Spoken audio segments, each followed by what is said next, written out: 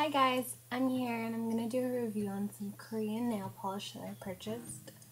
I ordered them on eBay a couple of weeks ago, actually about a month ago, and I just got them in. There's 3 of them and they're really pretty colors, and I just wanted to show them and let you know how they look. This is Skin Food brand, and I think they are available in the US. I'm not sure exactly what stores there are. I saw a review on YouTube, but definitely look that up. This color is a pink color, but it's not coming up as pink as it is. It's kind of coming up orangey, but it's kind of like a hot pink.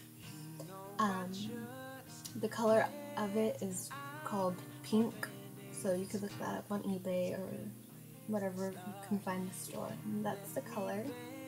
Really pretty. It's not coming up right. I'm sorry about that. But it's a really nice color, and I really like how opaque it is. It's only two coats, so it's really good polish. Yeah. But yeah, that's the pink, and make sure you look that up. Really good color, really bright. And that one I got for $3, so it wasn't too bad, especially for being from Korea and having it be a Korean nail polish. So really good though. The next color I got is called Tomato Cherry, and it is like a cherry red color. It's really pretty. I really like the color. It's very opaque also. That was only 2 coats that I used. I really love this color. I really just love this brand. They come up so pretty, and the bottles are just adorable.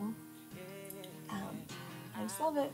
Next up is Etude House. I think that's how it's pronounced. I'm not too sure. It's a matte kind of nail polish, and this one is called Bubbleberry.